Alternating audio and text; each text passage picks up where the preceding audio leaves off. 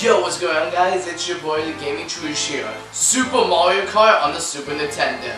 I actually never really played or beaten this before on any sort of platform, so I decided that I'm going to be playing it on my Nintendo Switch, and I'll tell you guys about it whenever I'm done. The following Thursday. Mario Kart on the Super Nintendo. Maybe pass out outside. Where even am I?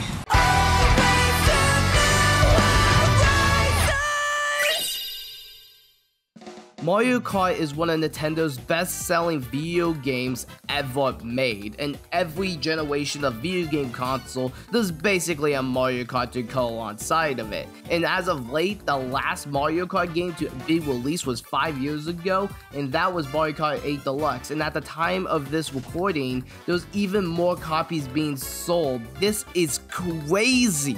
I have played Mario Kart all my life. It was one of the first video game experiences I had next to Smash Brothers, and you know what? I'm going to be playing every single Mario Kart game for you today. Let's get started. With the success of F-Zero, another racing game made by Nintendo wanted to keep on making more racing games, but incorporate multiplayer into them because that was one of the faults of F-Zero thanks to the Mode 7. So they came back with Mario behind a go-kart and driving around a little bit of a slower track design than F-Zero, which actually just works out really well in the long run. Super Mario Kart on the Super Nintendo launched on August 27th, 1992 here in America, and was one of, if not the best video games on the Super Nintendo. People will still tell you to this day that this game still holds up. Well, let's see if that's still true.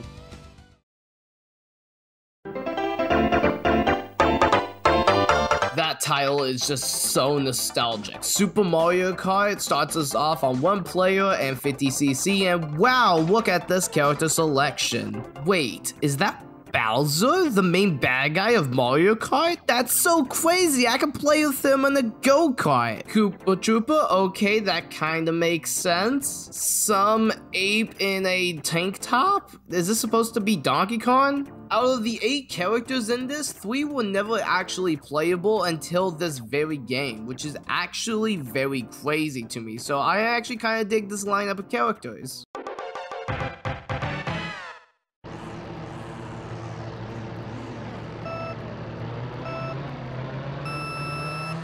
Alright, this is Mario Kart. First and foremost, driving. You just hold down B to drive, which, oh my gosh, on anything besides the Super Nintendo controller, this feels so weird. I mean, honestly, every other Mario Kart game uses the A button to accelerate, with this being B. I guess technically, B was technically how A was working back in the Super Nintendo days. What the heck am I even talking about? Now it's time to fire off the items that you need in order to reach first place. Got the red shell, which basically homes in on your opponent, the green shell, which just hits what's in front of you, mushrooms to make you go fast, bananas to trip over your opponent, a heckin' lightning bolt to shrink your enemies, yes I know what I said, the feather item that makes you jump, yes I know what I said, ooh, the ghost that can steal items, and finally the star, which makes you turn invisible and turns you into a living, bleeding Skittle. Whew, that's a lot of items. The level design is kind of all over the place. Those levels that I do like, but honestly, I kind of forgot about a lot of these tracks. They're all basically just boxes that you race across. Oh yeah, and this level is the pits. I just don't like this level at all. Okay, let's get into the big reason why I don't think this game has aged very well, and that is the controls. Basically, everything just with the D-pad just feels so weird, and also the stiff turns that the characters have, the easy to fall off level tracks and some of the layer courses, and the items that the AI throws. There's items that are not even in the game's code for you to pick up, so whenever you run across them, you will never be able to get the items, which means that they could do stuff like shrink you and make you slower. And these stages just goes on and on and on with no end in sight because it's 5 laps instead of the normal 3, which every other game just makes it 3 laps for every course. This is kind of hot garbage because it feels like the levels never end. After unlocking every track, including Rainbow Road, I think I safely say that I've beaten Mario Kart on the Super Nintendo.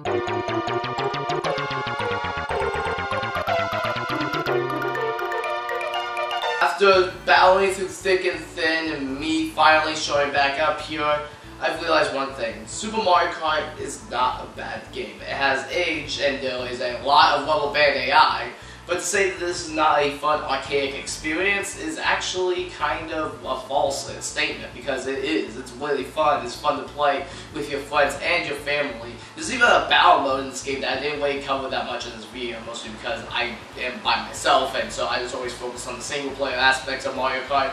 But definitely multiplayer as well, Mario Kart shines the brightest, and I feel like this game definitely showcases it. But for the next game in the marathon, we are going to be taking a look at Super Mario Kart 64. Wait. Huh. It just says Mario Kart, there's no Super in the title. Yo, what's going on, guys? Thank you guys so very much for making it to the end of this video. Basically, what I wanted to do for the end of this video and for the end of some of my videos coming up here in the future, I want to shout out a lot of people that I've been watching as of late. First and foremost, the Eternal Samurai. If you guys don't know, the Eternal Samurai is a YouTuber who is a Mobian who basically makes inspirational videos based around games like Sonic the Hedgehog. He also does Let's Plays as well as live streams as his VTuber model. If you guys want to give him support, please go and follow him. I'll leave his link down below so you guys can go and check him out. His content is really well made and really well produced, and I highly recommend giving him so much love. Anyway, thank you guys so very much for watching. Have yourselves a fantastic night or day, and keep gaming.